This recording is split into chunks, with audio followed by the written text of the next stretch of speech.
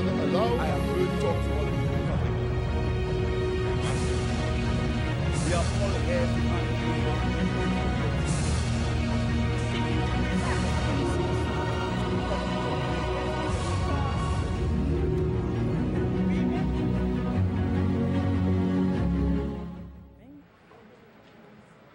Hello and welcome to the live coverage of day one of the debate on the Appropriation Bill for the 2017-2018 financial year. We are broadcasting via the National Television Network, also live streaming via the St. Lucia, Government of St. Lucia portal, Facebook page, and also YouTube channel. The debate on the Appropriation Bill is the second part of the budgetary process, the first being the debate on the estimates of revenue and expenditure, which deals with the allocation of funds to various ministries, while the debate on the Appropriation Bill deals with policy, basically how the budget will be funded. The debate will be presided over by the House Speaker, as 17 parliamentarians are given the opportunity to add their voice, and each will be allotted 1 hour. The debate will be spread over the next 3 days, and so I'm not certain at this point how many presenters will go today, but we will see as time goes on. At this juncture, I think it is appropriate for me to highlight some of the high points during the Prime Minister's budget address, which was last evening. And he actually provided an insight into what the debate will focus on. Speaking on the theme, Building a New St. Lucia, the Prime Minister in his budget address focused on some key areas, and some of them are tourism, agriculture, construction, manufacturing, the financial and monetary sector. And in charting the map for a new direction for St. Lucia, the Prime Minister spoke of creating sustainable employment, of course using a tourism-led strategy, the introduction of a national apprenticeship program, the reformation in the agricultural sector, and also of a robust road infrastructural program, re-engineering social services and reforming government to make it more responsive to the business community and to citizens. Let's hear what the Prime Minister had to say about this last point in particular. Madam Speaker, creating sustainable employment is a priority of this government, and we have pledged to work towards an unemployment rate of no more than 15% by 2021, as stated in our manifesto. It is expected that many of the investments within the coming months will create employment throughout the island, particularly in the sectors of tourism, agriculture, and construction. Clearly, our approach is very different from the Labour Party. We aim to create the enabling environment for growth within the private sector by providing incentives, enhancing government support services, improving efficiency in the public sector, and addressing the existing skills gap.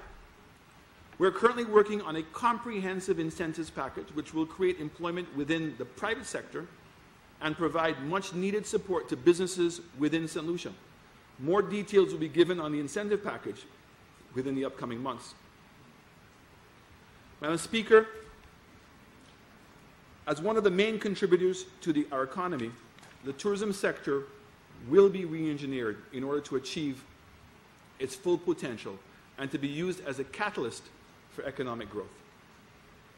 We'll work towards building a tourism product that is globally competitive, environmentally and socially sustainable, and will maximize both backward and forward linkages, particularly in agriculture, manufacturing, and construction sectors. Madam Speaker, it is possible to expand the tourism room stock by 2,000 rooms over the next 4 years throughout the island. Major tourism investments are expected. We've already witnessed the opening of the Royalton, where a minimum of 900 jobs have been created during operations. The Harbour Club is expected to be open towards the end of the third quarter of the calendar, where 117 rooms are expected to be available, and it's envisioned that the minimum of 150 jobs will be available. Coconut Bay plans a 200-room expansion and is expected to employ a minimum of 400 persons during the construction and an additional 320 jobs on completion. Madam Speaker, there are some other major investments under active consideration. Well, that was Prime Minister Honorable Alan Shastney last night during the budget address, speaking of some of the initiatives that the government intends to undertake to curb unemployment. In the area of security, the Prime Minister also spoke of improving security and justice and strengthening border control. This is very important, as St. Lucia, as well as the rest of the Caribbean islands, have been considered as a very porous territory with regards to illicit drug trafficking. The second main economic pillar, which at one time was the economic mainstay of the country, and I refer to here to agriculture. This is also expected to bring about a significant turnaround in the industry in creating employment and generating employment as well. Here was the Prime Minister again during last night's budget address as he speaks on the various initiatives and reforms to take place in the agricultural industry. Madam Speaker, this government recognizes the importance of agriculture, particularly for creating employment, especially in rural communities, for reducing poverty, generating income and achieving food security. Our government will create the environment to enable the private sector to participate in the development of the agriculture sector and foster a commercialized approach to livestock rearing, fresh produce farming, and fishing. We will revitalize the banana industry and increase banana production. The Ranju farms have been identified as available farmlands, which will be utilized for banana cultivation. These lands will be leased to the farmers through Windfish. Madam Speaker, a banana productivity improvement project will be undertaken during this financial year. In addition to addressing the issues related to leaf spot control, that project will oversee the expansion of the current acreage by 600 to 1,000 hectare-acres, arrest decline in production, and rebuild farmers' confidence, increase productivity to 37 to 49 tons per hectare-acre, and restore production to satisfy. Time we turn over to the main business of the House as the Speaker walks to officially begin the debate on the 2017-2018 Appropriation Bill.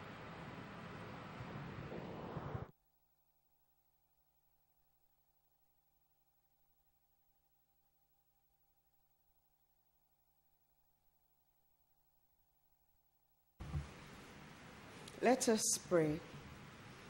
Almighty God, by whom alone kings reign and princes decree justice, and from whom alone cometh all counsel, wisdom, and understanding, we, thine unworthy servants, here gathered together in thy name, do most humbly beseech thee to send down thine heavenly wisdom from above, to direct and guard us in all our consultations, and grant that we, having thy fear always before our eyes, and laying aside all private interests, prejudices, and partial affections, the result of all our counsels may be to the glory of thy blessed name, the maintenance of true religion and justice, the safety, honor, and happiness of the Queen, the public will, peace and tranquility of St. Lucia, and the uniting and knitting together of the hearts of all persons and estates within the same, in true Christian love and charity one towards another,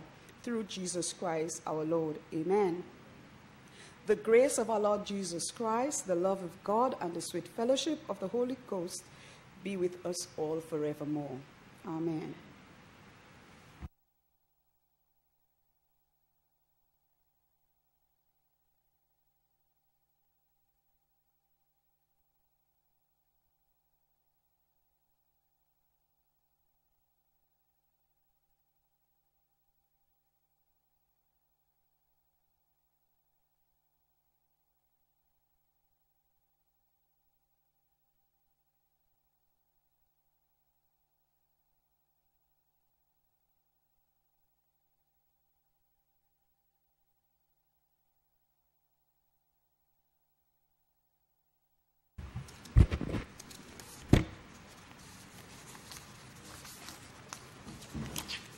Announcements.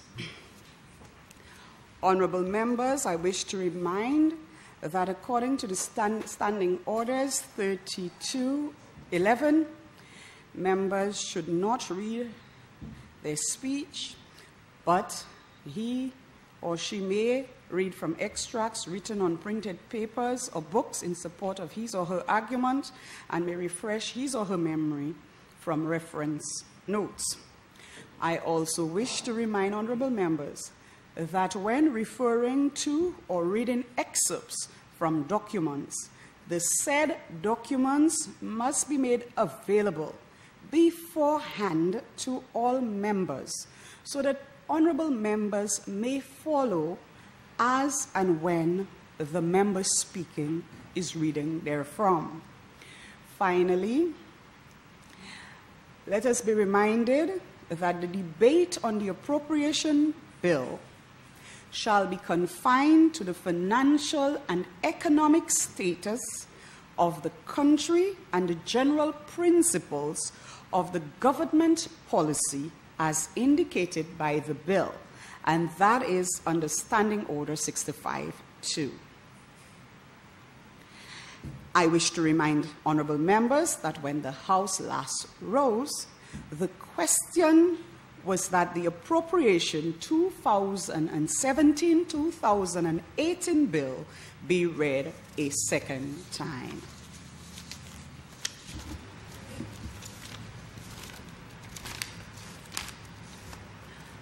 Honorable Member for Castries East and Leader of the Opposition.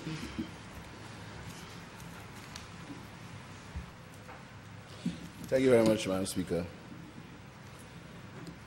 Madam Speaker, when I listened to the Prime Minister deliver his first budget address, I decided that I would use a tool of analysis to see if I could make some sense out of it.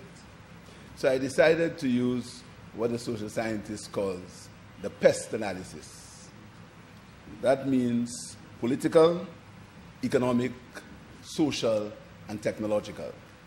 I decided I would analyze the budget in these terms to find out whether the objectives of the budget, whether what the Prime Minister was saying, whether it was relevant to the situation that existed in St. Lucia.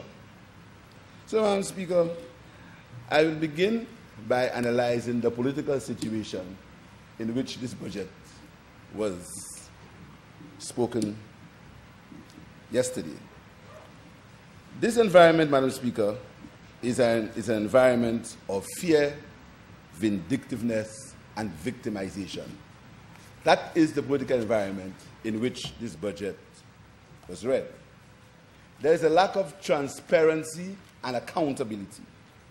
The government is intolerant and vindictive and appears either through its ministers or its surrogates to abuse, to victimize, and to attack anyone who dares speak against them, regardless of who that person is or what organization that person belongs to. The government has openly stated that its mission, its political mission, is to make members of the opposition cry, to make them suffer, to make them cry. That has been the stated position of the government. And this position has been endorsed because he's not said that should not happen. He's not contradicted it. It has been endorsed but no other than the Prime Minister, who has agreed that the mission of his government is to make the opposition cry. And that crime, no one is spared from that crime.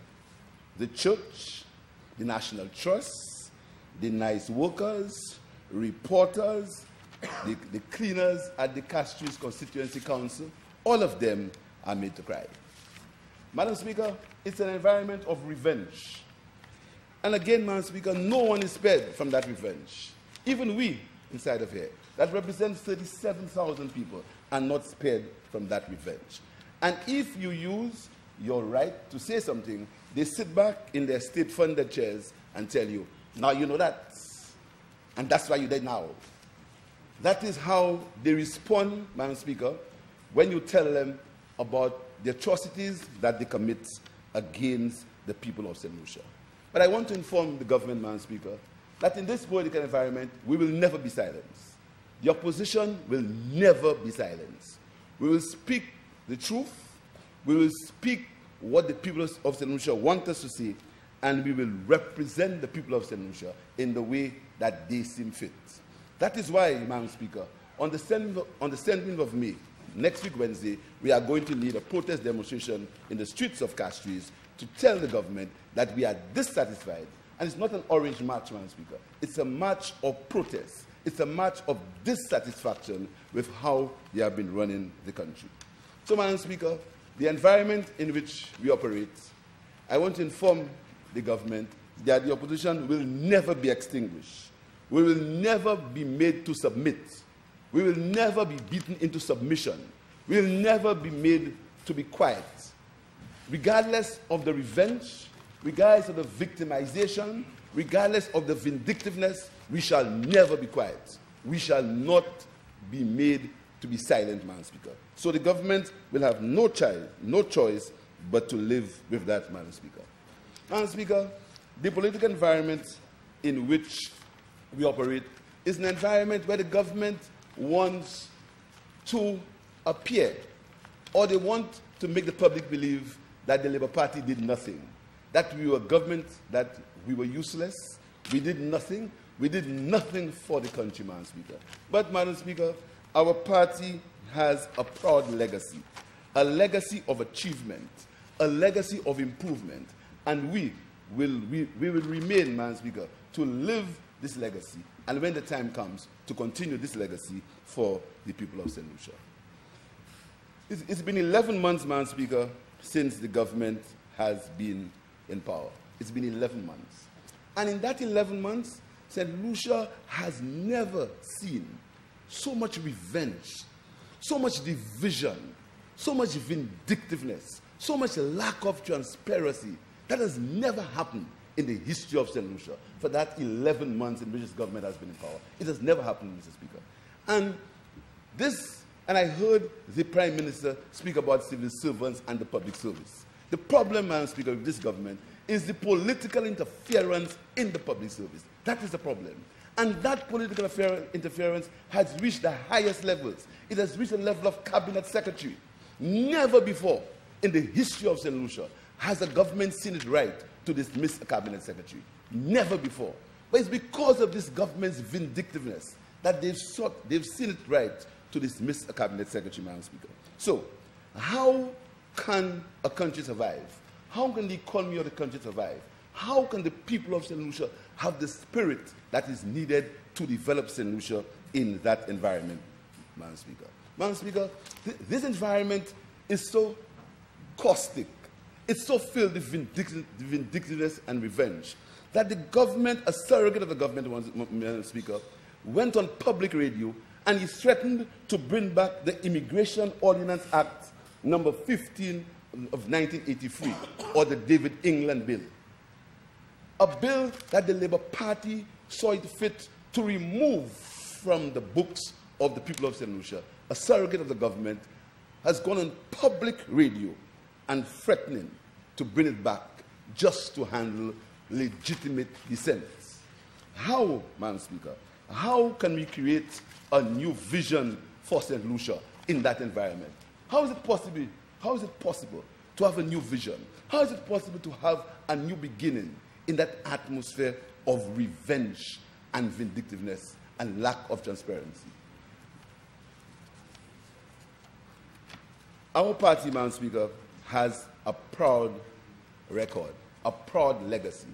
And if you compare our first 11 months to their first 11 months, I will just highlight a few of the things that we did in our first 11 months. Madam Speaker, in our first 11 months, we repurchased the Blackbee lands.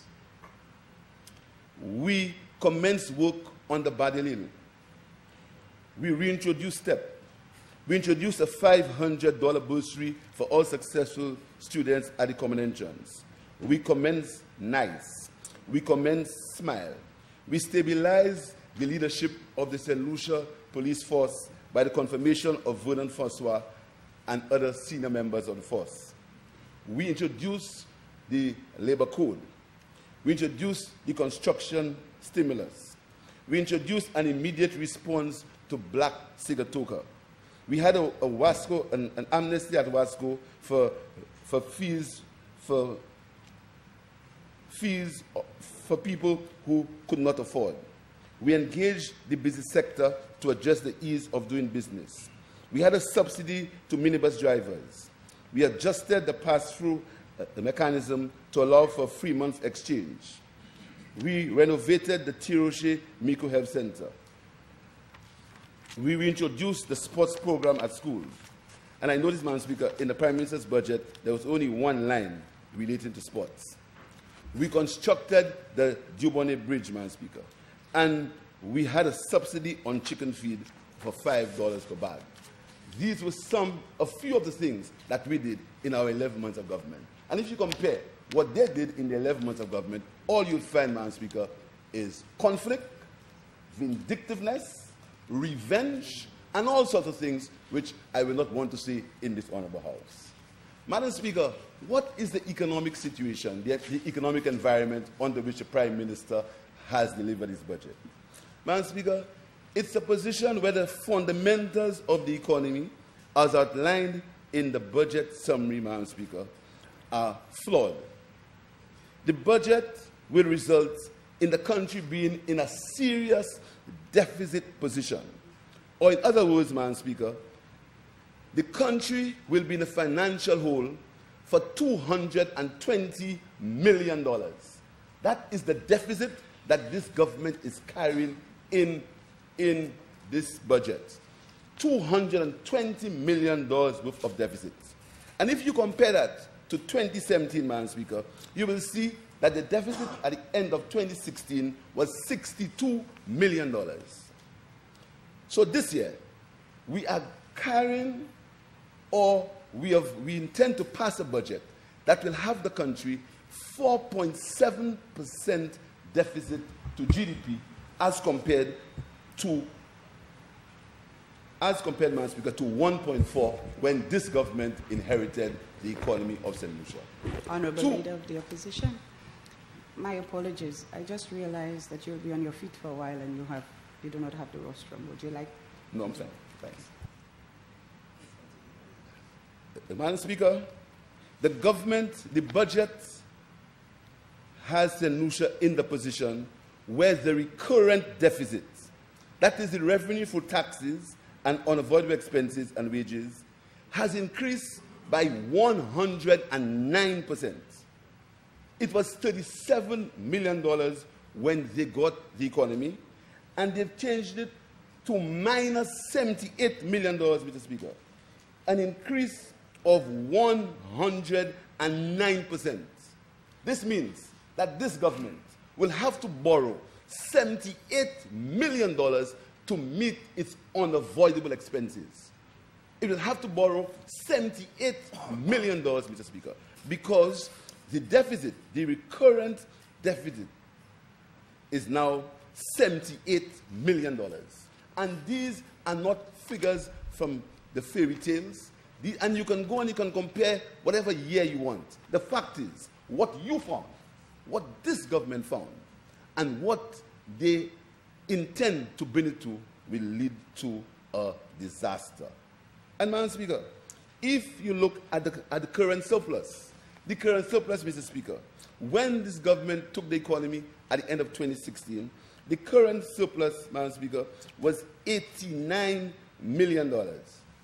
They are projecting that it will go down to $46 million, a reduction of $43 million of 48%. The primary deficit, which is the difference between the current expenditure and the total revenue, is reversed. That is the economic environment in which the Prime Minister read his budget. The primary deficit is reversed, Mr. Speaker, from a surplus of $102 million at the end of 2017, at the end of 2016, to a deficit position of $50 million. A negative shift, Madam Speaker, of $152.8 million. That is the reality, Madam Speaker, that's the economic reality in which the Prime Minister read his budget. Madam Speaker, the government intends to borrow to increase capital expenditure by $140 million, making the budget a deficit of $220 million. Madam Speaker, we cannot continue on this trend. And what the Prime Minister hopes for is for a fairy godfather. He's hoping for a fairy godfather to land in St. Lucia and solve all the problems when he, because of the lack of fiscal discipline and the lack of courage to tell St. Lucia, this is a situation that we face, and let us work together to improve it. What he intends to do is to quiet the opposition, to victimize them, to ostracize them, and look for a fairy godfather. Madam Speaker, the budget deficit is real. It's not fabricated, and no amount of flashing mirrors, no amount of bluff and fluff can stop the reality of the deficit that the Prime Minister is leading the country into. There is nothing. There are no arguments. And even though he goes back and he speaks about he likes, Madam Speaker, to talk about 2012, 2013, 2014, 2015, Madam Speaker. Madam Speaker, I do not intend to do that. But I just want to bring the Prime Minister back to the 2012 budget, when the overall deficit in 2012 had widened to $254 million, equivalent to 7.6% of GDP, from 166.5 million in the year 2010 to 2011. That is the 2012 situation that we inherited. So when he intends or pretends to want to go back and pretend that the economy was in the economy, we are the ones who caused the economy to be where it is, the facts do not substantiate that, because economies are measured in terms of reality. And if you look at the 2016 figures,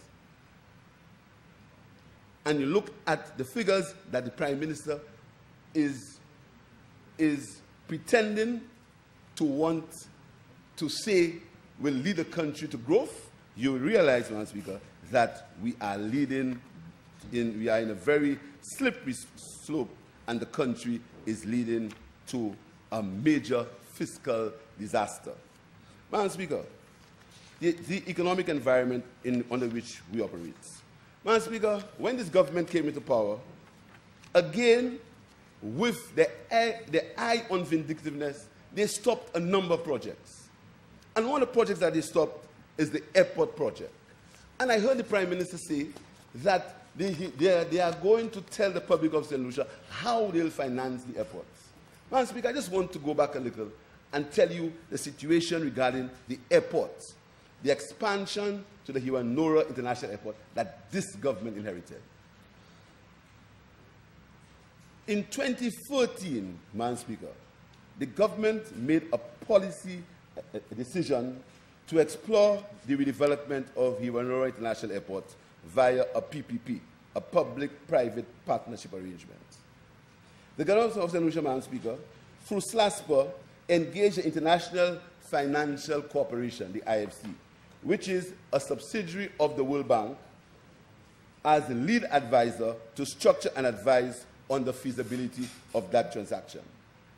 Upon the receipt of a due diligence report from the IFC, Cabinet in 2015, the Cabinet of Ministers approved the IFC when they recommended that we pursue the redevelopment and financing of the Hiwanora International Airport via a PPP structure. That means, Madam Speaker, that the private sector would manage the project, the private sector would finance it, the private sector would construct it, the government of St. Lucia would lease the airport. It was clear. The government would lease the airport for 30 years to that private sector organization. At the end of that period, the airport would return to the people of St. Lucia. What is more significant, Madam Speaker, is the private sector body would not ask for any liability, no contingent liability on the Treasury of St. Lucia. So our debt, which the Prime Minister quite rightfully makes the point that we have to deal with, it would not affect our debt. So the government would have had a situation where we would have had an airport without paying, without having to incur 1 cent of debt on the Treasury of St. Lucia. Because, Madam Speaker, we know the history of airports and the airports in the region. Any country that has built an airport, Madam Speaker, there is always a whole mass of corruption surrounding that airport. It happens in every island where an airport is built. Because, Madam Speaker, an airport is major money. Major money. And anytime you're talking about building an airport, somebody wants to get involved in something. So we decided that our government would take the construction of the airport completely away from that situation. We would take it completely away from that situation, and we look for a private sector body that would put in their own finance, and would build a modern airport for the people of St. Lucia. Madam Speaker, so we decided that we would come into what is called a concessionary arrangement with a concessionaire. And I want to tell you, Madam Speaker, when we left government in 2016, 2 of the world's biggest airport developers had tendered to build the airport for St. Lucia. 2 of the world's biggest airport developers had tendered to build an airport for the people of St. Lucia at no cost to them. And that agreement, Madam Speaker, was as follows. The site and immovable assets of the airport would be leased to the concessionaire for the term of the concession contract and shall remain the property of the government. The concessionaire shall pay the authority, that is SLASPA, a share of the annual gross revenues generated by the airport as agreed by the parties.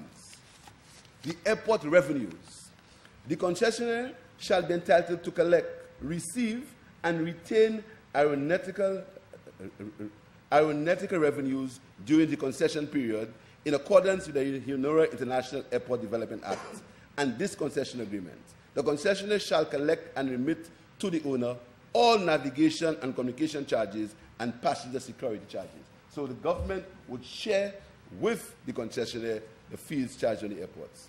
And the concession fee, a concession fee shall be paid to the government, to the owner, on the 10th business day of each month during the concession period, except for the installment payment during the first month, and shall be based on gross revenue set forth in the monthly unaudited financial statements or the concessionary period for the preceding month. So that means the government would share the returns immediately as soon as the airport is constructed. But, Madam Speaker, in its usual vindictiveness, the government said to stop it. And they did not even have the courtesy to discuss with the opposition what was the rationale why we went into a PPP. But the fact is, let's make them cry. But there are other reasons, Madam Speaker, why this airport development was changed. There are many other reasons, but they will be said in the fullness of time. So, Madam Speaker, if the government had continued construction of this airport, we would have had, by this year, October, the airport, construction of the airport would have started. People would have been employed by this October. Because at the time, 2 of the largest concessionary, 2 of the biggest two of the biggest airport operators had already tendered, Madam Speaker. And the Prime Minister had a meeting with the IFC. He had a meeting in the IFC. He was told that, Madam Speaker, I will not tell him what the IFC thought of him after the meeting. So, Madam Speaker, the government is a government of lost opportunity. Lost opportunity. Just to be vindictive. They've made the people of St. Lucia lose an opportunity to get an airport, a modern airport, without having a payment of 1 cent on the national debt of St. Lucia, Madam Speaker. Madam Speaker, the government stopped the Viewfort commercial building. The government stopped the building where the people of Viewfort, as we speak, while we look for fairy godfather to develop Viewfort, the Viewfort building would have been under construction. People would have been employed. And what's the reason? There was no planning approval. A government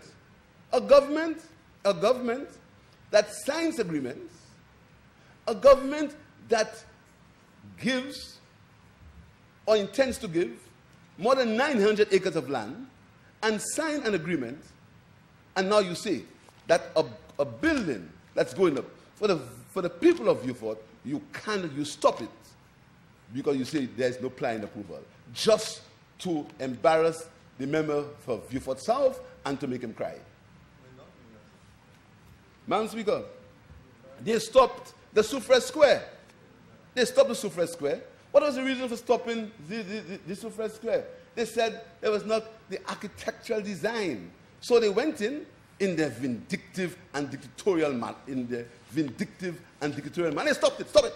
I'm the boss. Stop it. Up to now, Madam Speaker, the Suffrage Square has not recommenced. And the people of Suffrage, they want their square. But up to now, you see, Madam Speaker, when you stop the square for the people of Suffrage, you do not affect any one of us, you know. You don't even affect the representative for Suffrage. You affect the people of Suffrage. But you stop the square just to show that you are the boss. I stop it. And up to now, up to this day, the Suffrage Square has not commenced. Madam Speaker, the government stopped the Grocery Highway, the Grocery to Shock Highway. Again, Madam Speaker, again, a highway that $150 million funds, a loan from KFED, had been negotiated. It entailed the construction or the reconstruction of all the bypass roads, a list of bypass roads. These would have been reconstructed, and then work would have commenced on the highway, Madam Speaker. So while the work is happening on the highway, the secondary roads work would have commenced, would have continued on them. The government stopped it. They stopped it, Madam Speaker. And now they have the Ministry of Infrastructure in an embarrassing position of trying all sorts of things, soft measures, all sorts of things, instead of allowing the highway construction to continue. But again, Madam Speaker, to make them cry, to be vindictive, Madam Speaker. Madam Speaker, the government stopped the CDP contracts. And a whole story relating to the CDP contract. You would really believe there was something in there, Madam Speaker, on the CDP contract. Madam Speaker, you know why? Because they assume, you see, they have assumed that when they do these things, they affect Labour Party people. They assume that. So what they do is they stop it, but the intention, Madam Speaker, is to make the Labour Party people suffer. So they stop all the CDP contracts, and they have all sorts of excuses why they have stopped the airport, Madam Speaker. So the airports, the buildings, the square, and the CDP contract. So, Madam Speaker, it's a government of lost opportunity. It's a government that has a lost opportunity to continue the development of St. Lucia, just because they want to be vindictive and they want to make the people of the Labour Party cry. Madam Speaker, continuing the pest analysis. What is a social environment under which this budget is being read? It's a social environment, Madam Speaker, of conflict. Madam Speaker, when the government won the election, I, as leader of the opposition, I congratulated the Prime Minister. I said to the Prime Minister, we are not about believing that we only have to be in power. We are saying that the government is in power, we respect the people's rights, we respected the democracy of the people. In fact, some of our supporters are saying to us, you are too quiet, you're too quiet. We said, no, let the government run the country because we live in a democratic system. the people have elected governments, let the government run the country. No, Madam Speaker, no, no. They started. They have to start. They had the revenge, the hatefulness was so great that they could not settle and run the country. So, Madam Speaker, they are in conflict with everybody. The government is in conflict with everyone. I have never seen a government in 11 months that found itself in conflict with everyone like that, Madam Speaker. So what the government is in conflict with the church. And, Madam Speaker, I'll be the first one to tell you, I'm not going to get involved in playing I'm more of a Christian than anybody else, or playing I'm holier than anybody else, or playing when I die I'll go to heaven and then people will go to hell. All I will say on the church situation, I'll just want, Madam Speaker, to make a simple quotation. The words of Oscar Romero, the Archbishop of El Salvador. And here's what he said. Two quotations, Madam Speaker. He said, Madam Speaker, that the church must suffer for speaking the truth, for pointing out sin, for uprooting sin. No one wants to have a sore spot touched. And therefore, a society with so many sores twitches when someone has the courage to touch it and say, you have to treat that. You have to get rid of that, Madam Speaker. And that quotation comes from Archbishop Oscar Romero in the book, The Violence of Love. And one more quote from him, Madam Speaker. He says, when the church hears the cry of the oppressed, it cannot but denounce the social structures that give rise to and perpetuate the misery from which the cry arises. This is all I will say, Madam Speaker, as it relates to the conflict between the church and the government, Madam Speaker.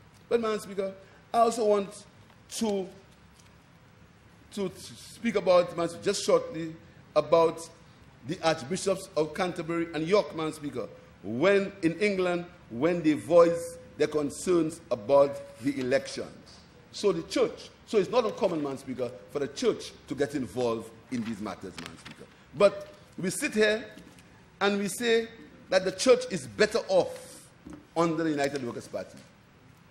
But no surrogate of the St. Lucia Labour Party has ever attacked the church, as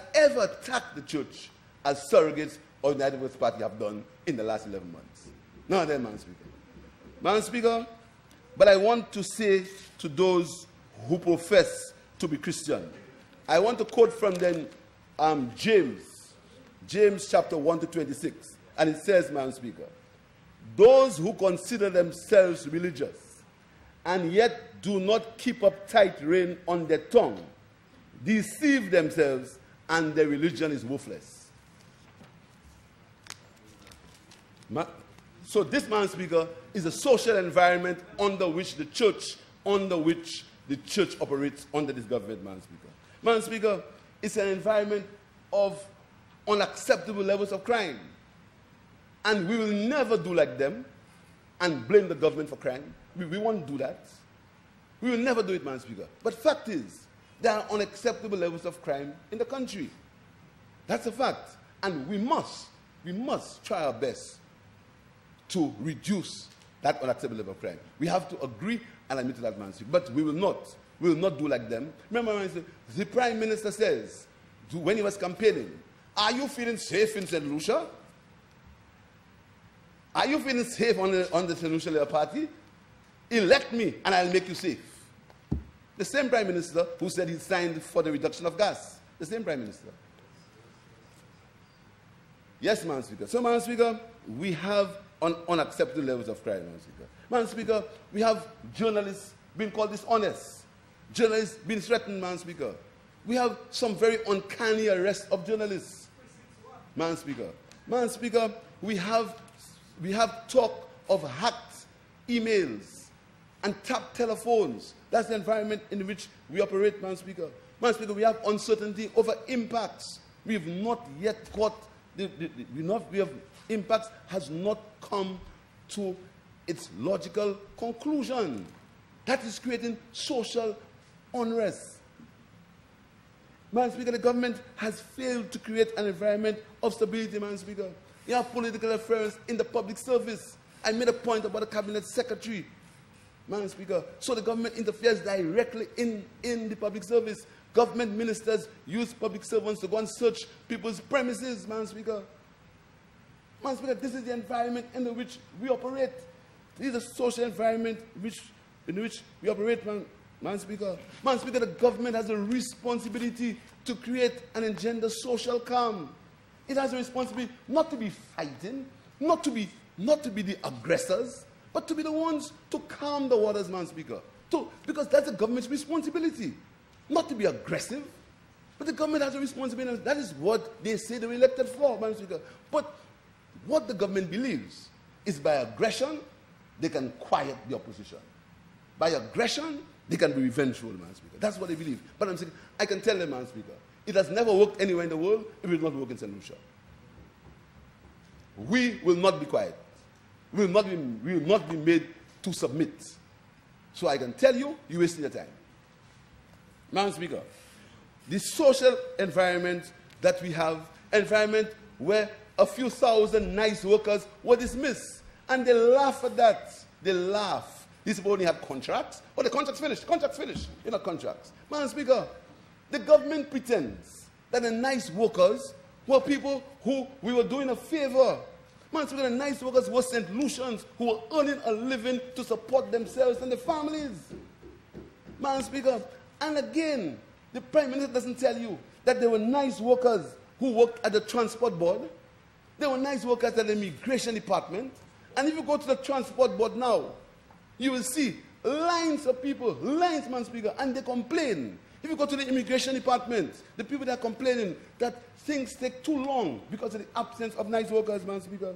Madam Speaker, the nice workers were involved in vector control, in the control of vectors. The nice workers involved in that, they send them home. The nice workers were employed at the forensic lab. There were nice workers at the forensic lab, Madam Speaker. They send them home. They send them home. Yes, they were at the forensic lab. There were nice workers involved working at doing plain field maintenance. They send them home. There were nice workers working in farmers. They send them home also. And, Madam Speaker, and the sad thing is the government doesn't have any empathy to say, listen to me, we had fiscal problems. The government boastfully, oh, you all had a contract. So contract is end, go. That is the government, Madam Speaker. That's the government. You see, at least the government could have said, we apologize for having to send you home. We are very sorry to send you home. We apologize. We believe that we can't afford to employ you now, so we send you home. But it's the arrogance, man, the contempt, the arrogance, the have power. I'll do what I want. I'm in charge. I run things. Go home. Because you all will just contract with Madam Speaker. Madam Speaker, but let me tell the government, Madam Speaker, and the most experienced member over there will tell them, politics is as perennial as the grass.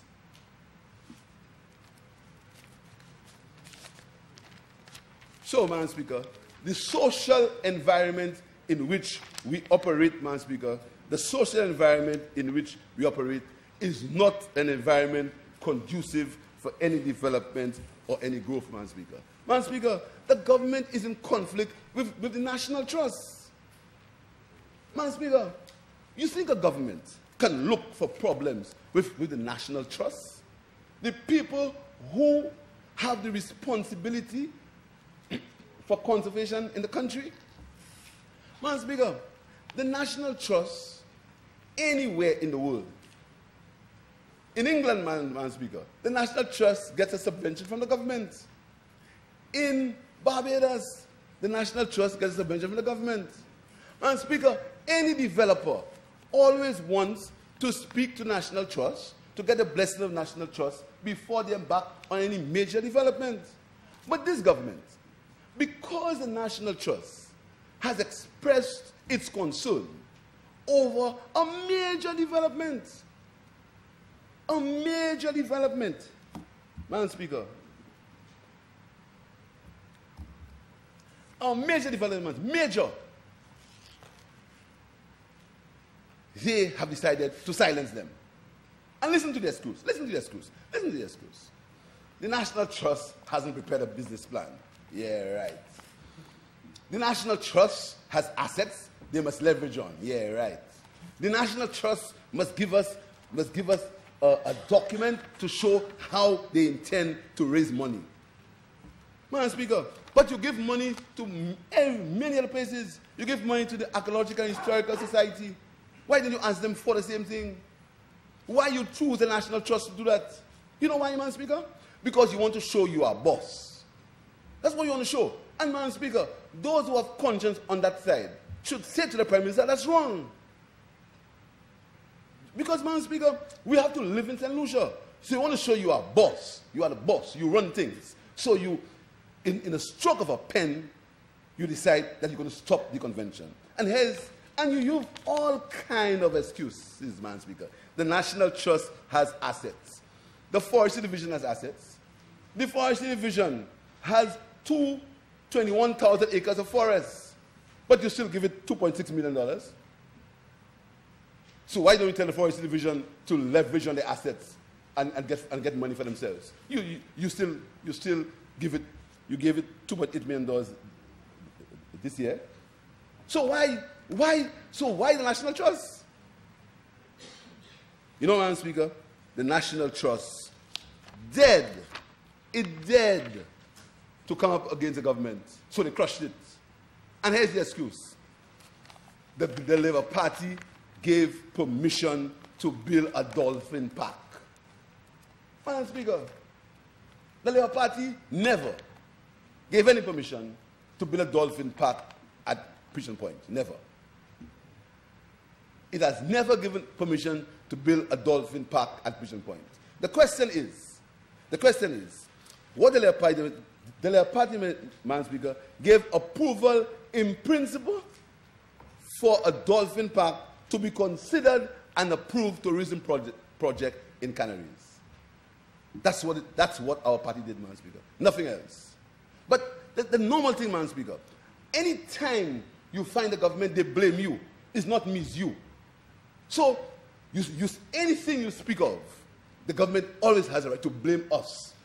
Not them, they blame us, Madam Speaker. So, they've come up with this flashing mirror. Oh, you get permission for a dolphin park. Where?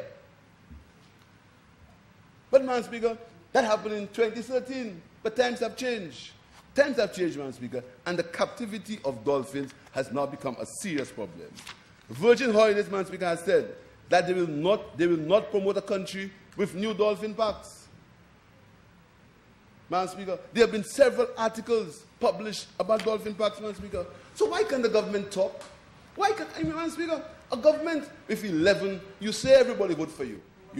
The government says everybody vote for you. Why don't you speak to the people who voted for you?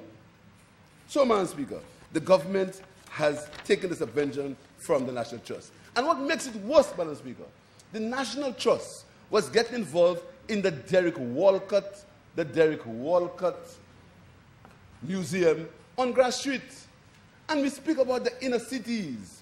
And, Madam Speaker, that if you go, I don't know if you want to, because some people, Madam Speaker, they only go there near election time. But I pass there all the time, Madam Speaker. I'm there all the time, Madam Speaker. I don't go to any election time, you know. You see, that's the difference between me and them, Madam Speaker. I live what I say. So every day, to go to my home, I go through my constituency. Every day and night. I pass through my constituency. I have to face them. Every day, Madam Speaker. So you see, if you go to Grass Street, you will see the Walcott building going up in Grass Street. And you will see how the society has integrated itself around that project.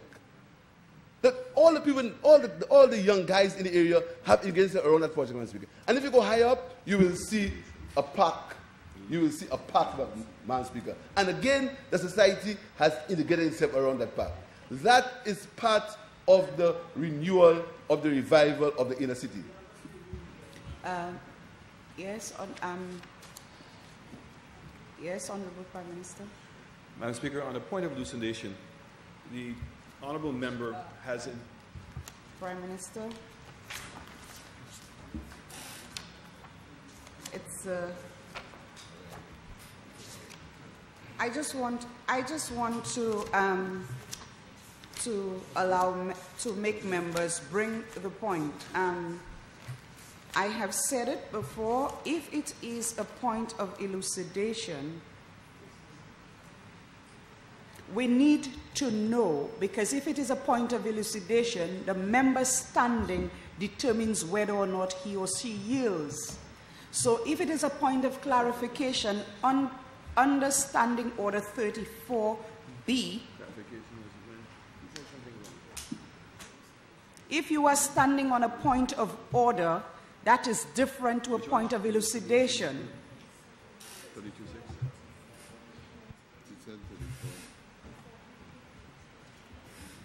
Point of order 34B, Madam Speaker. The honourable member has indicated that Virgin Holidays has indicated that they would not fly or service any country that has a dolphin park, Madam Speaker. A new dolphin park. And that, in fact, is wrong. In fact, what they have said is that Virgin Holidays, which is not the airline, is the tour operator company, is that they would not sell any new parks that have dolphins. So it's a very different thing to the airline not flying here or Virgin Holidays not servicing St. Lucia. They would just not sell any tours to that park. And in fact, the world has criticized Virgin Holidays for the inconsistent position, because they have decided to continue selling the parks that they were already selling. And all they've said is they're not going to sell any new parks. So I just want to make it very, very clear, and hopefully the honourable member agrees with my assessment, and that what he said was maybe giving people the wrong impression. And just that all members understand it. Let us be clear on that. Once a member stands to interrupt or interject another member, immediately call out your standing order so that the other member may hear what standing order, what point you're standing on, because once it is a point to elucidate, that member does not have to yield if he or she chooses. Thank you. The interruption, Honorable Leader of the Opposition, I am mindful to add 5 minutes to your time. Please proceed. Thank you, Madam Speaker. Madam Speaker, I dealt with the social situation regarding the environment in which the government operates, Madam Speaker. Madam Speaker, now I want to briefly go on the technological factors to end my pest analysis. Madam Speaker, the technological factors. Madam Speaker, the government speaks about technology, but they haven't made a definitive statement on laptops for students. No statement on that. The government speaks about technology, ICT. The government has not made any statement on the provision of the Wi-Fi hotspots. The Leopard intends to have island-wide hotspots, Madam Speaker. What is the position, Madam Speaker? And to make it worse, Madam Speaker, I understand, and I'm subject to correction, that the government has closed the government contact center, the 311 number. The government has closed it and has caused a few people to be out of work, Madam Speaker. Is that true? The government has closed it. Madam Speaker, again, Madam Speaker, the environment under which we operate, Madam Speaker. But most of all, Madam Speaker, when we left the Ministry of Infrastructure, there was a CDB-funded street light project, an LED project, where the CDB would have made a loan available to the government to replace the street lamps in Castries and the environs with LED lights. The CDB would give the government a loan, a low-interest loan, and the government would repay the loan from the savings they would make on the payment for electricity, Madam Speaker. What is wrong? Where has that project gone, Madam Speaker? Where has that project gone? So, Madam Speaker, the pest analysis that I've made shows that the government is completely at sea. It's lost. It hasn't got the fabric. It hasn't got the commitment. It hasn't got the spirit. It hasn't got the temperament, Madam Speaker, because it is steeped in vindictiveness, in lack of transparency, in revenge, and in making people pay. The budget statement, Madam Speaker. Madam Speaker, the budget statement from the Prime Minister was short on details. There were no specifics on important fiscal policy matters. There are several areas in the budget, Madam Speaker, where we are lost. We do not know how the budget will be financed. And, Madam Speaker, I will give you a few. I'll give you a few areas, Madam Speaker. On page 12 of the budget, the Prime Minister says, more details on an incentive package within the coming months. On page 21, an announcement on the confirmation of financing will be made this year for the airports. Page 43, we're currently working on a medium-term fiscal policy aimed at crafting a clear path towards growth. While improving St. Lucia's fiscal and debt position. We're currently working. Page 45, reforms that the government proposed to undertake in respect of personal income tax will make an announcement of the changes to be made in the personal income tax prior to its implementation. Page 48, over the next few months, we plan to announce several initiatives which we believe are necessary to place our debt on a sustainable path. Health, Madam Speaker, page 25, and I want to read that one in its entirety. Page 25 on health. Our objective for this sector is to transform the government's role from a direct provider of healthcare services through hospitals and clinics and direct funder for budget subventions to a policy maker and regulator. What does that mean?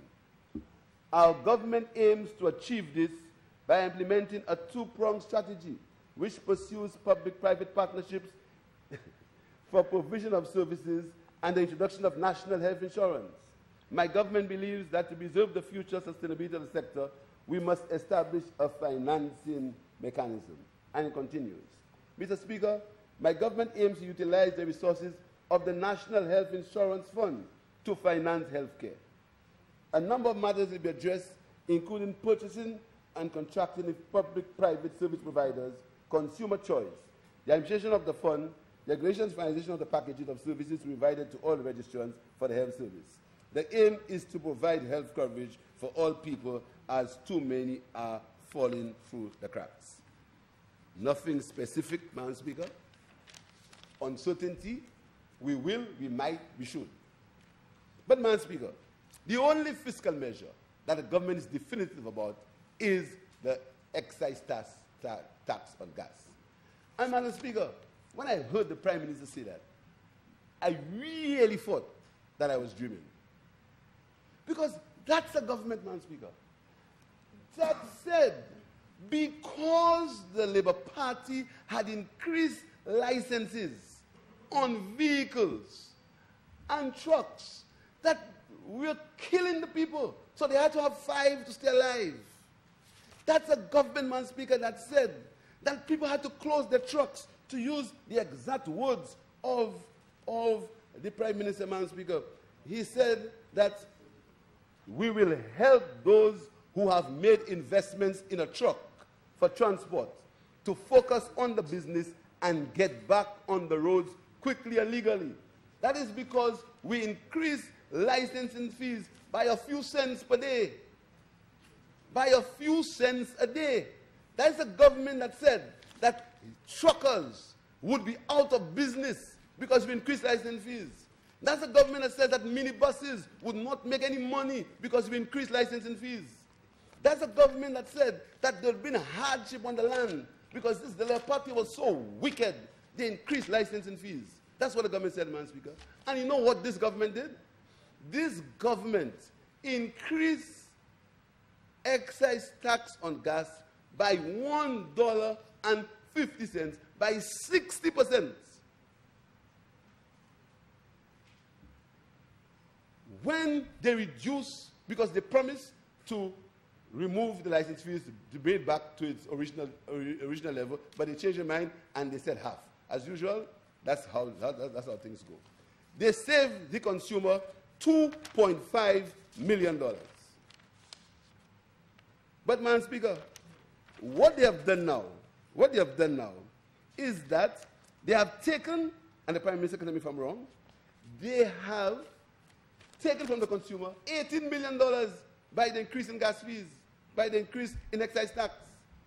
That's the same government, Madam Speaker. This government led a demonstration, Madam Speaker, for license fees, you know. They led an orange march. They said we were making $6.80 per gallon of gas. They led a march. Everybody was involved, Madam Speaker. Not all, but most of them were involved. They said we were brutal, we were wicked, because license fees for vehicles were increased. And these license fees in the region, St. Lucia still has the lowest license fees in the region, even at the time when we increased it.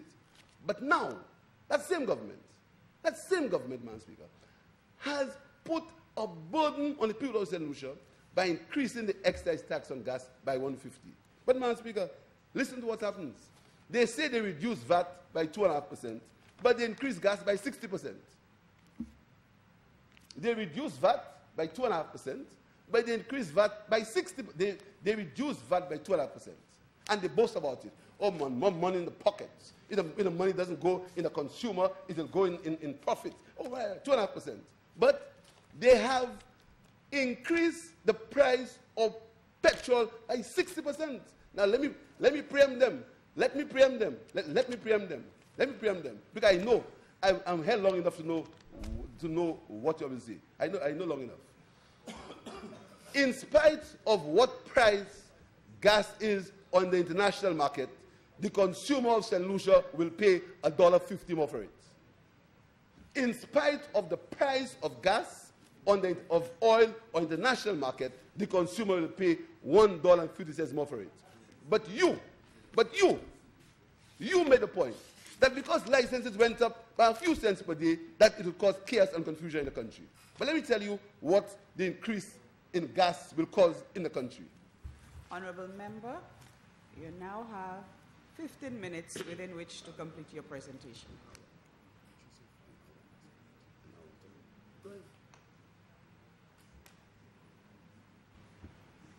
Honourable Member for Labrie.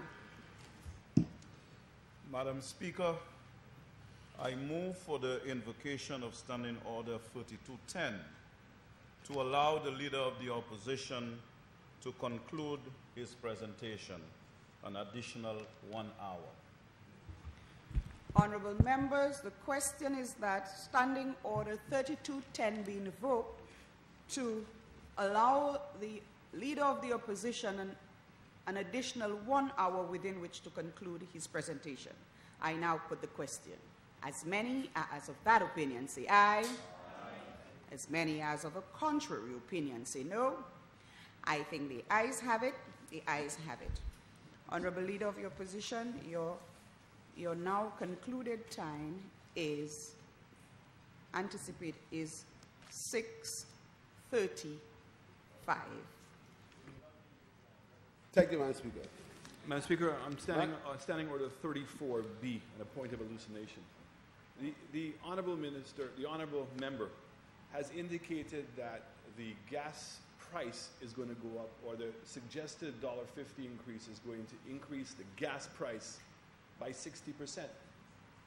I don't know how the honourable member arrives at that, and I would love him to explain his mathematics on that, because that is completely erroneous. That's what he said. He said that the price price is going to increase by 60%. So I mean, the gas price now is $10. He's suggesting the price is going to go to $16. I don't know how that mathematic works, and I would love an explanation of that, Madam. Madam Speaker, I will allow the Prime Minister to interrupt me, because his interruptions can be easily dealt with. The government made $2.50 on every gallon of gas. So when you work the price out, $2.50 was given to the government. you have increased that to $4. That means you have increased it by $1.50. $1.50 is 60% of $2.50. So the tax is not going on the gas.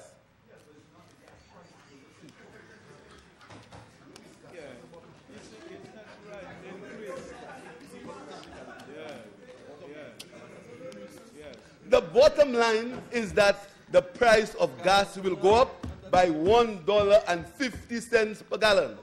That's the point. And you led a march, an orange march, because you said that we were making $6.80 on a gallon of gas, and we were so wicked we had increased licenses by a few cents. You did that. And now you are increasing the price of gas by $1.50 per gallon of 60%. Now let me tell you how that is going to affect you. That's going to increase the fuel surcharge.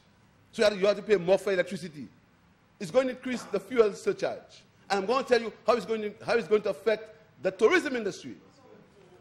I'm going to tell you, it is going to...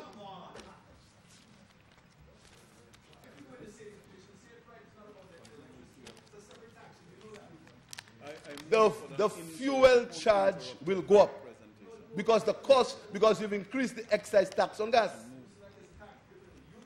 You've increased the excise tax on gas, so the fuel surcharge will increase. And further, Madam Speaker, it will increase, it's even worse. The distributors, the people who have their bread vans, will have to pay more for gas. The people who sell groceries in Bouton and in Anse-la-Verdi will have to pay more for gas. The people, the minibus drivers, that you increase the fees by that you cause in your income to get $440,000 for them in fees, in terms of route ban fees. The price of gas for them will go up. I'll give you an example. You see, that's the flashing mirrors that you get involved in. You never want to admit the facts. You increase the price of gas by $1.50 per gallon. Admit it. That's what you did. Yeah, but and you boast about it. Yes. Madam Speaker, let me tell you what will happen. Let me get an example from a minibus driver. And some of them here know a lot about minibus driving. Madam Speaker, if you have a minibus driver puts 18 gallons of gas on an average in his vehicle, he puts 18 gallons of gas in his vehicle, Madam Speaker, he'll have to pay an additional $27 per day for gas, $135 per week for gas, $540 per month for gas. That is what you've done to minibus drivers. That's what you've done for Mr. Advisor, Madam Speaker.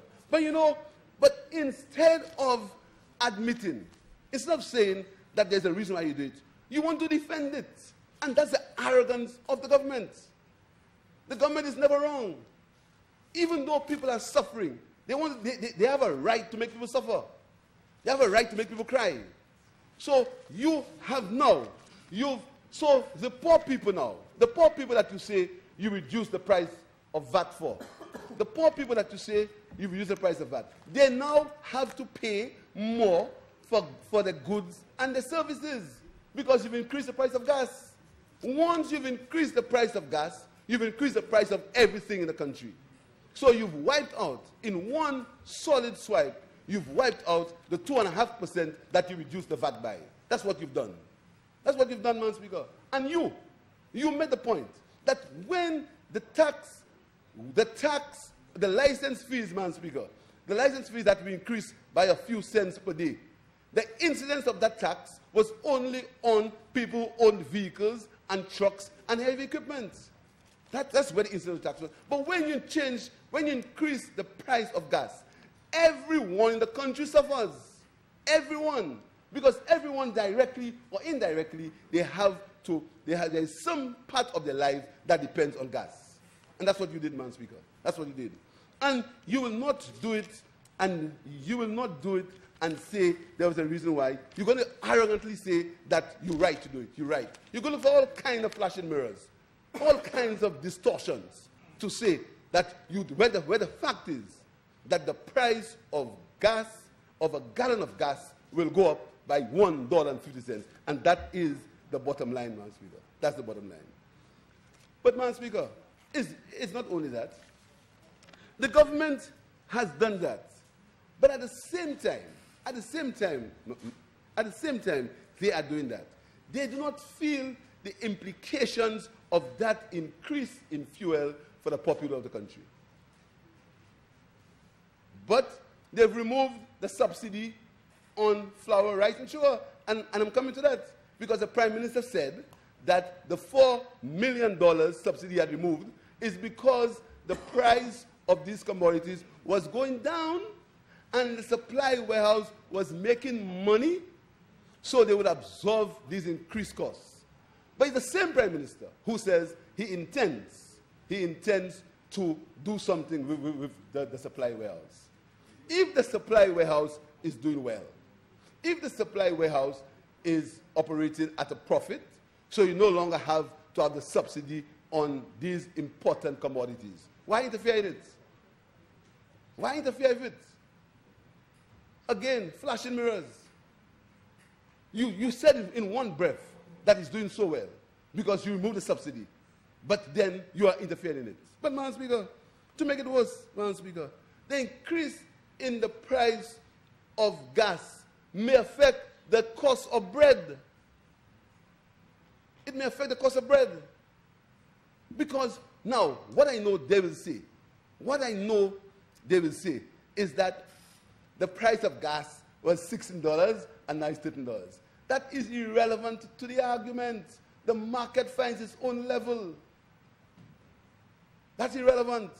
So when the price of gas is $16, the market operates at a particular level.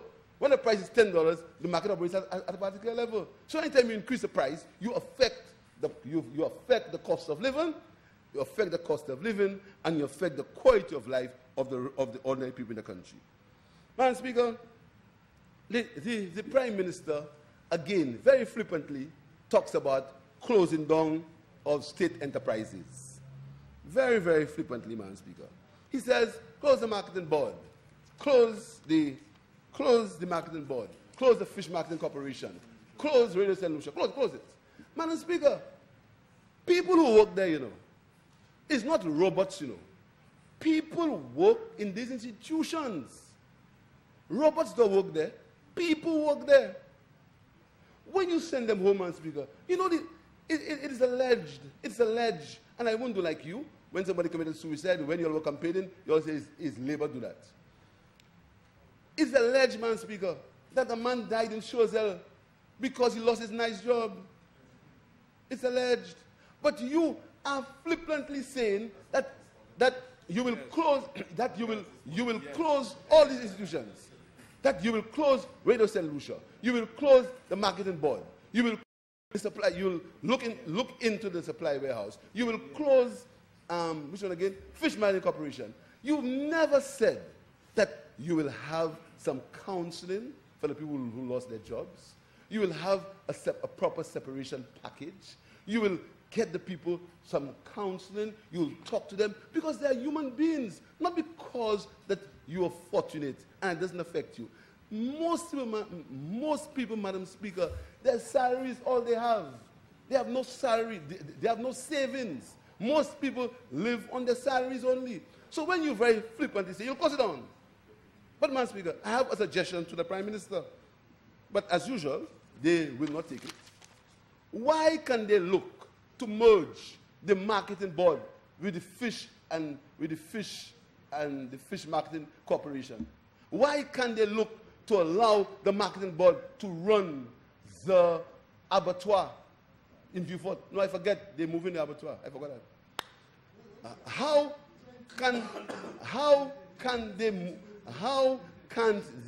Why can't they think about it, Madam Speaker? Why can't they think about merging these bodies to save human beings? We can't be so flippant about human beings. We can't sit back because we are members of parliament and believe that these people don't really matter. So you want to attack us because we represent them, but you believe that we must not speak for them. So, Madam Speaker, you must have some heart for the people who will lose their jobs. Postal services, Madam Speaker, postal services.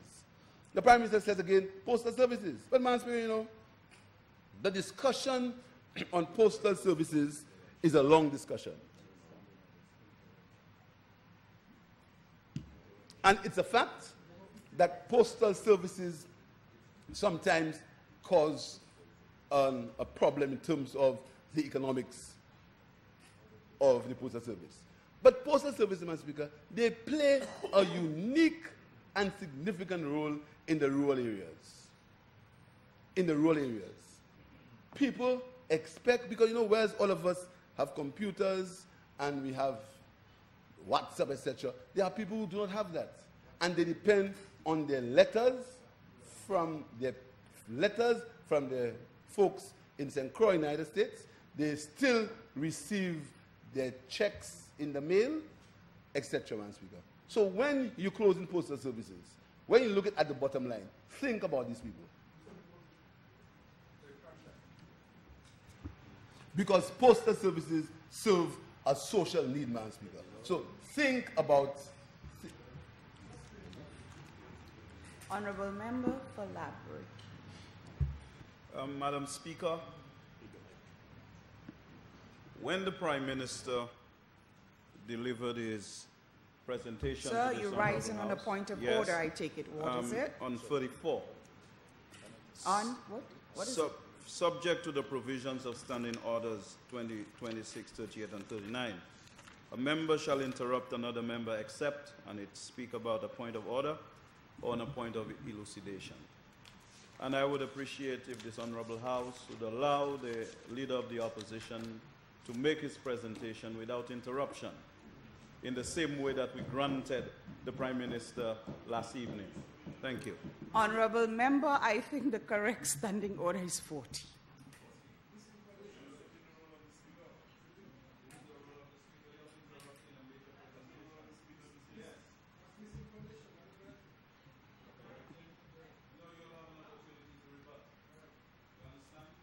Order, please.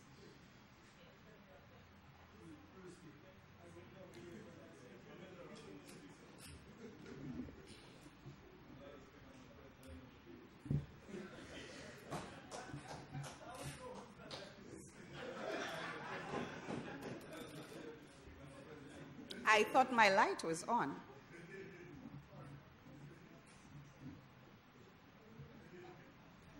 Since honourable members are having such a good time interrupting and interjecting one another, if it is your wish, it is your house, you all will continue that way. However, the member for Labrie stood on a point of order, and I think the point he was making was that there was a little too much interruption as the honourable Leader of the Opposition was on his feet.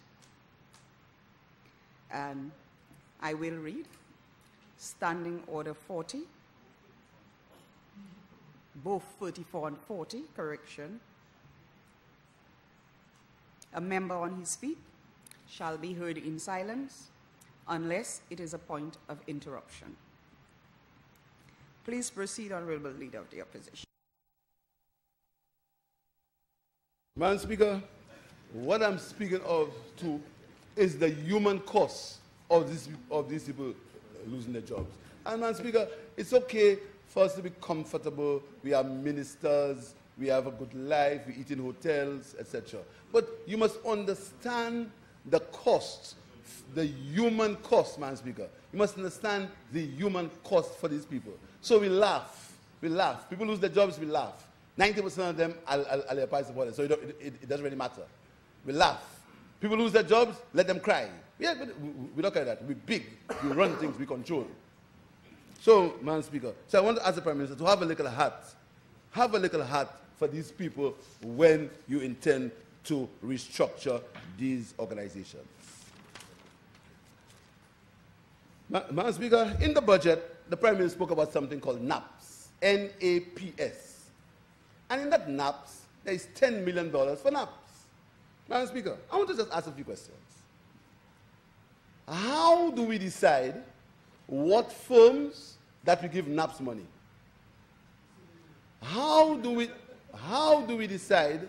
Because you see, that $10 million is not from your pocket, you know. That $10 million is from the taxpayers of the country. And I'm coming. Just wait for me. You have given $1,000. You promised to give a foreign firm $1,000 per employee. And you've never said so in the Honorable House. You have promised to give a foreign firm $1,000 per employee for 4 years. For an amount for 4 years, you came here and you spoke about a firm called Ojo Labs International. You boasted about it. But you did not tell the Honorable House that you intend to take $1,000 and $500 per employee to pay that firm, and it's open-ended. You have no conditions under which you give that employee you give that foreign firm $1,000 per employee. And you are the same person that complained when you say that we had people working at True Value. The same person. But once is a local, you have problems with it. But a foreign firm, you have decided that you will give them $1,000 per employee and $500 per employee. And you read a budget statement in the House, and you refuse. You refuse to tell the Honorable House that you were doing that. Lack of transparency. And no matter what mechanics you tell me for 6 months, 9 months, 3 months, 2 hours, the fact is you were not transparent. You did not tell this Honorable House that when you spoke about artificial intelligence and Ojo Labs, you had also decided that you would give employees of Sailwinds Limited and Crowland Al Limited $1,000 per employee and $500 per employee. Both. But but in the interest of transparency, if you're boasting about work in the South, you tell the people, tell the public that you've taken their money and you've given a foreign firm $1,000 per employee and $500 per employee. That's what you've done. So, Madam Speaker, I want to also know what is the role of the National Skills Development Center? What is their role? Why do you have to take government money and put in private sector enterprises? Why? And for training, why do you have to take government's money and give training to private sector enterprises? You must be transparent. You must say who are the people in these schools, who runs these schools, who owns these schools, what is the curriculum of these schools, who are the owners of these schools, who are the indirect and direct beneficiaries when you take government's money and you give to the private sector in terms of training. You must say the whole truth, because you have a National Development Skills Center that can do all that. You must be transparent and open. You see? So, Madam Speaker, the point is, we need to know who are the owners, who are the shareholders, who are the affiliations of these educational institutions that you intend to put a NAPS money in. We must be open and transparent. We intend you must tell the public of St. Lucia, Madam Speaker, who is benefiting from these $10 million, from that $10 million that you're going to take for your NAPS program. You must tell them. Yes, Madam Speaker. Madam Speaker, and you know this special Ojo Labs International firm, they operate in a free zone. They are in a free zone, Madam Speaker, and they have natural incentives from the free zone. But this government has given them more incentives to buy boats and cars. This government is promising that they will give Ojo Limited, a special firm. They have them operating in a free zone. They have all the incentives from the free zone, but they're going to give them more incentives, including a promise to give them incentives to buy boats and cars. Ojo is called Ojo Labs International, Inc. And it runs 2 firms in St. Lucia, and Sail World Limited and Current Al Limited. But, Madam Speaker, these companies are special. There must be something special about them. There must be something special about them. The amount of young people who want to begin internet-based business. The amount of young people who want to create websites. The amount of young people who are in information technology. But you don't have confidence in your own people. No, you have to get a foreign firm. You have to pay a foreign firm. And you come in this honorable house, lack of transparency, you boast about Ojo International, but you do not tell the people of the country that you promise to give them $1,000 per employee and $500 per employee. And they operate in a free zone, and they're going to get extra incentives from being in that free zone. That is what this government is prepared to do for special people. Madam Speaker, the Prime Minister said that they're going to build 5 hotels. I've heard 5 hotels before. In Miko, I heard they're going to build 5 hotels in Miko. So I've heard that before. It's the Prime Minister's habit of saying 5. He was campaigning in Miko, and he said he'll build 5 hotels in Miko. 5. He liked 5 to stay alive. 5 hotels in Miko. So now you're going to build 5 hotels in St. Lucia. All right, no problem. If they build 5 hotels in St. Lucia, I'd be very grateful. I'd be pleased. If they build 5, I'll be pleased. Because people will get employed. And even though I know they send their list to hotel managers and tell them only employ people on that list. I know they do that. But I'll be, because you see, even though when UWPs get a job, Madam Speaker, there is something called everybody benefits, because the UWP have a labor boyfriend or a labor girlfriend or a labor godchild. So if you would get 5 hotels for you, if you'd build 5 hotels for you, and people will get employed, I'll be happy. You think we'll sit here and we'll be against you building 5 hotels? We won't do that. We'll be glad if you do that. But, Madam Speaker, but you give the impression that all these hotels were yours. That you are the ones. It's because you came back. You've generated so much confidence in the economy. You have free airlines coming in without paying any revenue sharing. So you've been so good because you are in government, Madam Speaker. But, Madam Speaker, let me tell you something. Of these 5 hotels, Royalton was negotiated by us. The hotel on the Pope site was negotiated by us. The hotels was negotiated by us, Madam Speaker. We were the ones who spoke with them, the same way you speaking to DSH. We were the ones who negotiated for the hotel in Choiseul, and our spokesman for investment will say a lot more about that. Of these hotels, tell the people of St. Lucia that many of these negotiations were started and nearly completed by us. So why must you give the impression that because you're back in power, because there's so much confidence that all these hotels happen to come all in a sudden? That did not happen.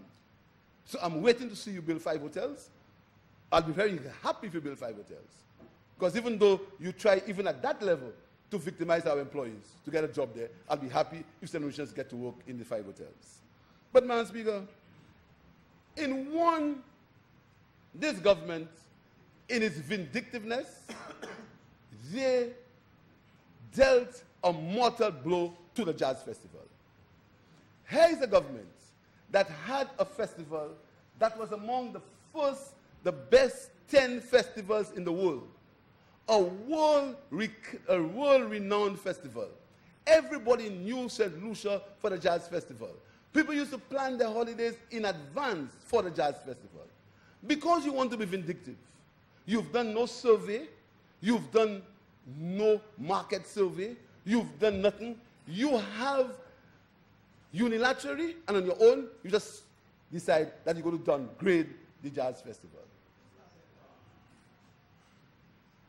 And you replace it with a festivals commission. So people will plan 5 holidays per year. They'll come to your Rum Festival 1 month. Next month, they'll come to your other festival. So instead of people coming for 1 festival, they'll come for 5 festivals. But, Madam Speaker, all countries have a marquee festival. all countries. All countries have a festival that they are known for in the entire world. You had the jazz festival. You could deal with it in a certain way. But just because you want to be vindictive, you've just downgraded the jazz festival. This week is jazz. We will see the amount of visitors we have for jazz, and we'll compare it to what happened last year and the year before. And you know what you say? You say because you want to save costs. But you save in costs, but why is you saving costs? You are why is you saving costs, Madam Speaker? You are increasing the cost of travel to St. Lucia by increasing the travel tax on the taxpayers, on the visitors. So, Madam Speaker, we're left to see the impact of your so-called re-engineered jazz. I'm saying to you that the benefits that the vendors had from jazz, the benefits that the people who got involved in the jazz festival, the speculators, the small boutique owners, the buzz that was around the country for jazz, that buzz does not exist as we speak. That doesn't exist. Why? Because you were irrational, you were hasty, and you were vindictive. So, Madam Speaker, you have downgraded a world-class event, Madam Speaker. Now, you've dissolved the St. Lucia Tourist Board, and the excuse you give is the Tourist Board had liabilities. I want to put it to you. What were the liabilities of the Tourist Board in 1997? And what were the liabilities of the Tourist Board in 2011? Because you've closed it down because you said it has liabilities. Bring the financial statements and tell me what were the liabilities of the Tourist Board in 1997 and in 2011 when you took it over. But you've closed it down. But, Madam Speaker, whilst you are closing it down, you are closing it down for a tourism authority. We await patiently the legislation as it relates to that tourism authority. Because I'm putting it to you that all what the tourism authority was doing or will be doing, the Tourist Board could do it. There was no need, except if you wanted to victimize people. There was no need. If you wanted to have a change, you could have changed the apparatus as in terms of staff, etc., in the Tourist Board without dissolving the board as it existed. But again, you want to target certain people. So you dissolve a whole house, a whole board to target certain people. This government will burn a house to kill a rat.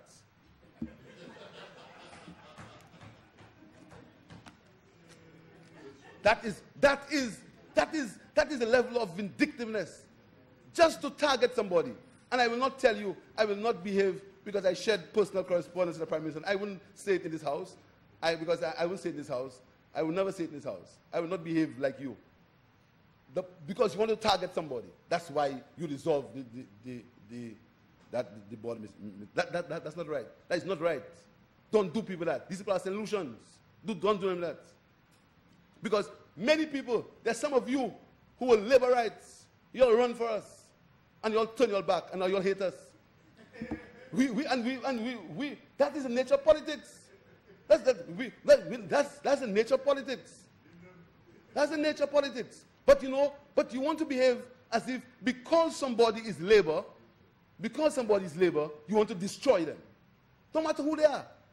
Grass cutters, civil servants, former ministers, MPs. All of them, Madam Speaker, you want to victimize them because you think they are labor. Nice workers.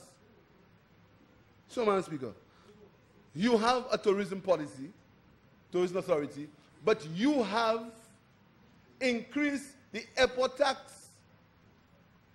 And all studies, the Caribbean Development Bank study has said to you that the elasticity of demand for tourism, for air travel, is very elastic.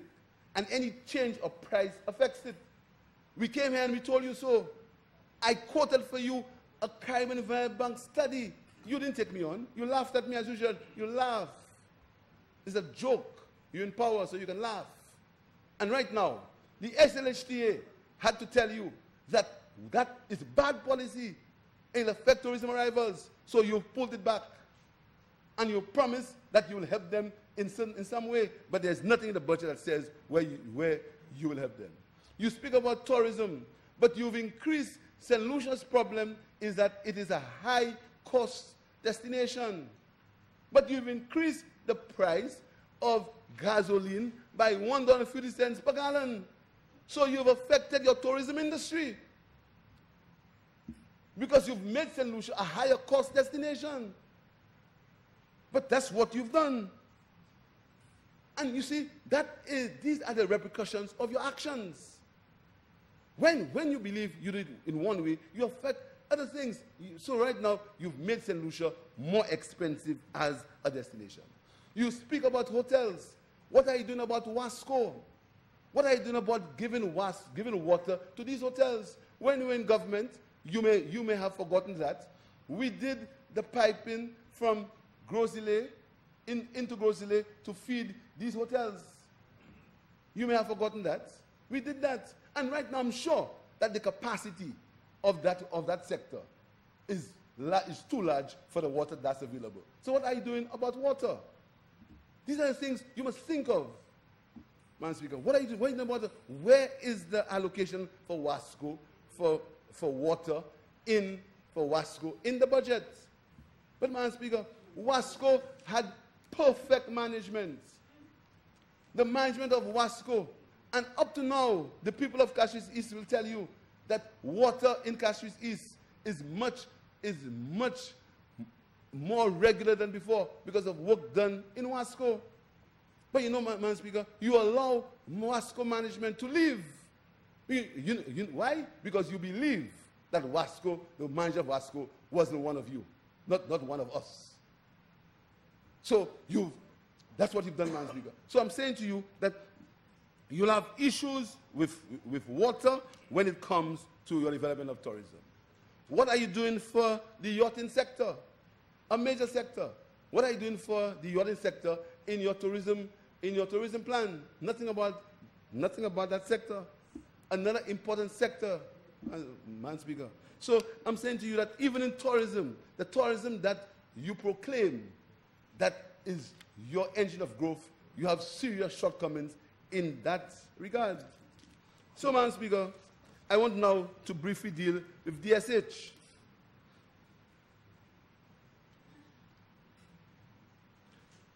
An incredible thing happened yesterday, Madam Speaker. Incredible. Incredible. An investor came in this honorable house, and he sat in a privileged position. The Prime Minister referred to him, and all the members of the government bench. Madam Speaker, that's incredible. It's the most incredible thing I have seen in my 20 years here. It's the most incredible thing I have seen, Madam Speaker. It was I couldn't believe I was seeing that. Butch Stewart has investments in St. Lucia, major tourism investments. Butch Stewart was here some time ago. I don't think most of you all here were inside here, because you must have certain kind of metal to be here, like you and I, for so long. You understand? Nobody never, the Prime Minister at the time never said, here is Mr. Butch Stewart. Never said so. Because Mr. Stewart was here as an investor coming to listen to what happens in the house. But you want to drive it home so much because you believe you have such a good thing. You have the investor in the house and you recognize him. And all of you, if you know how you look doing that, if you know how St. Lucians felt, especially St. Lucians abroad, felt about you as you're doing that, you'd never laugh. Anyhow, Father, forgive them, for they know not what they do. Madam Speaker, the DSH is not a regular investment. We behave as if DSH is a regular investment. It's not a regular investment. It's not a simple investment. Madam Speaker, the Prime Minister says that DSH will give 500 jobs How many jobs? 5,000 jobs, or whatever he says. Madam Speaker, Royalton Hotel has 1,000 employees. It doesn't exist on 900 acres of land. Why you need to give an investor 900 acres of land, carte blanche? But, Madam Speaker, the strange thing is, the Prime Minister says that that's such a good investment, but he refuses to make the agreement that he signed a document of this honorable House. If the agreement is such a good one, if it has so many benefits for the people of St. Lucia, if we are wicked and we hate St. Lucia and we are against progress and the member for Vieux-Fort South wants to leave Vieux-Fort in darkness, why can't you make the DSH agreements or agreement a document of the House? You talk about Grindberg. You talk about Grindberg. Grindberg was made a document of the House. It was made on 9th of April 2009. Check your records. Don't test me on that. Grindberg was a document of the House. We are saying to you to make the DSH agreement. The DSH, if you say it's false, make it a document of the House. If you say it is not the right document, make it a document of the House. So, Madam Speaker, since you refuse to make it a document of the House, I have now copies of the document that was on the internet. I have copies of the document that were on the internet in my possession. The government has not said that that document is wrong. So I'm assuming, and I'm presuming and assuming, that since this document on the internet has the signature of the Honorable Prime Minister and a gentleman called Chang Si-po on one, and Teo Aking on another one, and the document has, on this other one, it has the signature of Alan M. Chasney, Pinkley Francis, Teo Aking, and something I don't understand. Since these documents are in circulation, I am going to quote from them. I'm going to quote from them. And I want you to tell me that what I have quoted is not right. Because you refuse. You refuse to make, and there is precedent to that.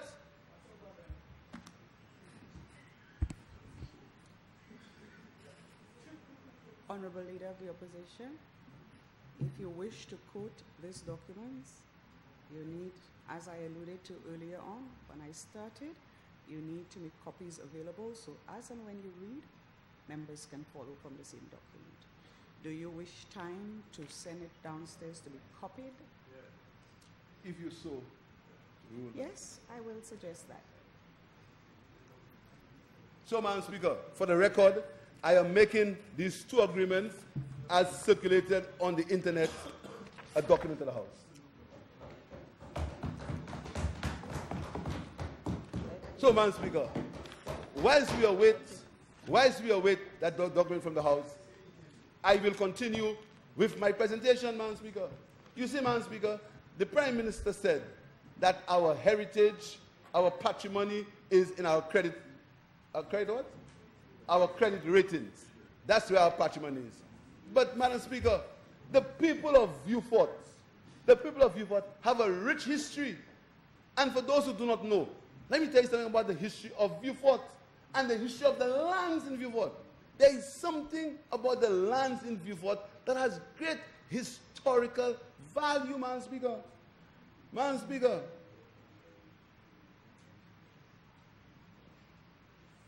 Vieux-Fort was the site of the first European settlement in 1605. It was the site of the first sugar mill in this country in 1763. It was the site of important migrations from India and Barbados and to work in the sugar factories in the late 1800s and 1900s. It was the site of U.S. Beanfield airfield during World War II. The lands of many Vieux-Fortians were lost during that time.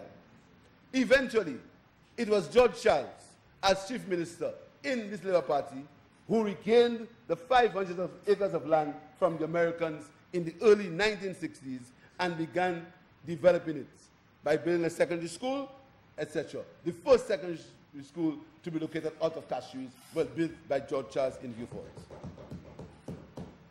The people of Vieux Fort, Madam Speaker, have seen colonization.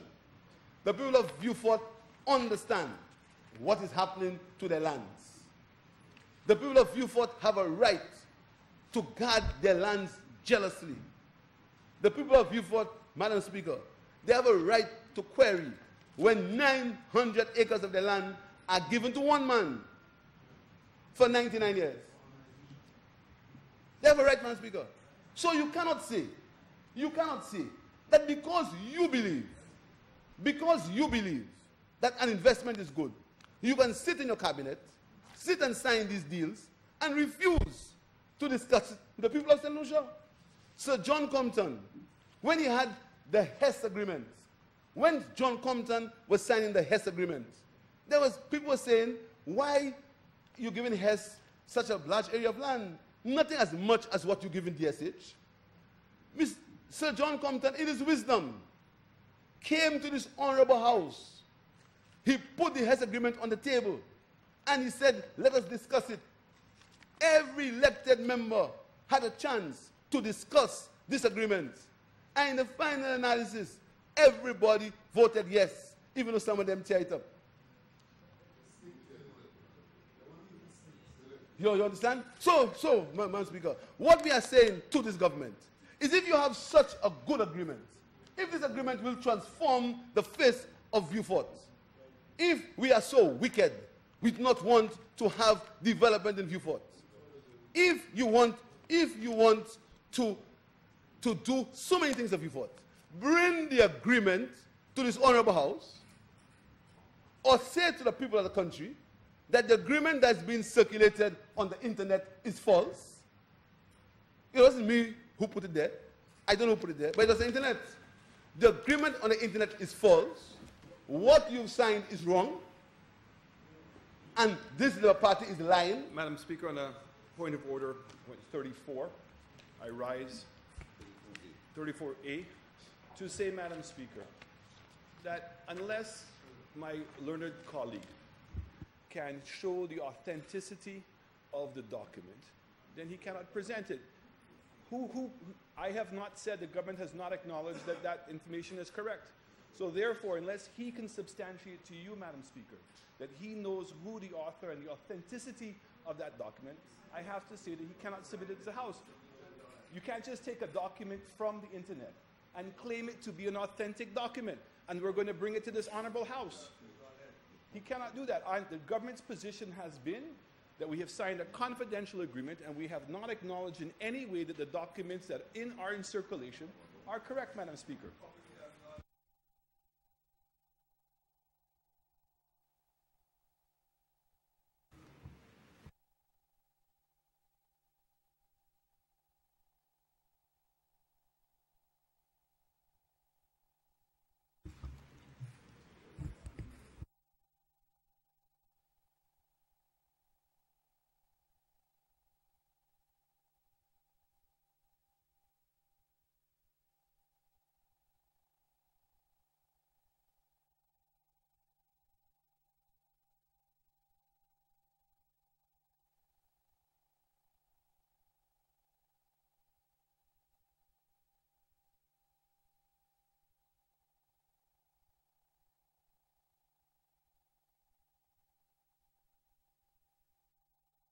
Do I continue? Please bear with me. Not yet, please.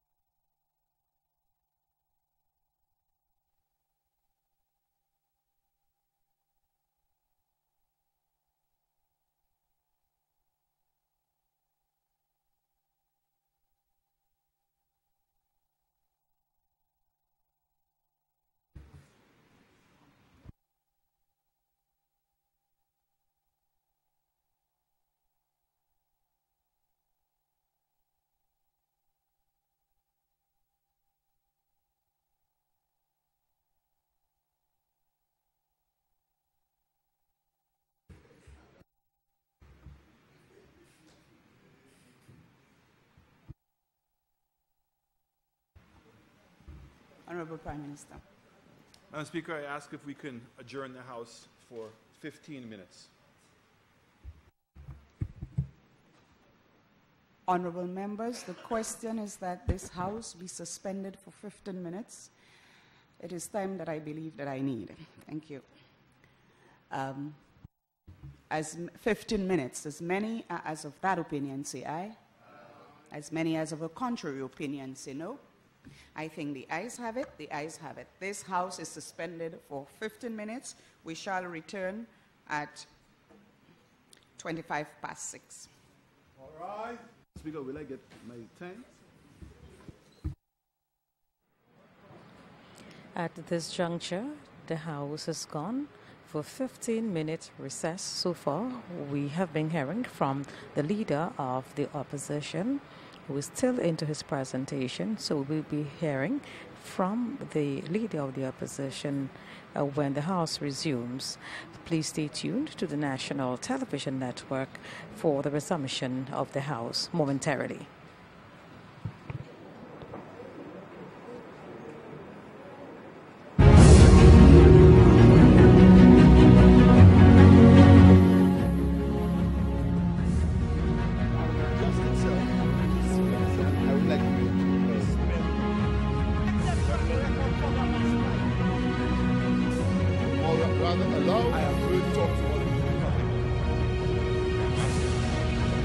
We are all here to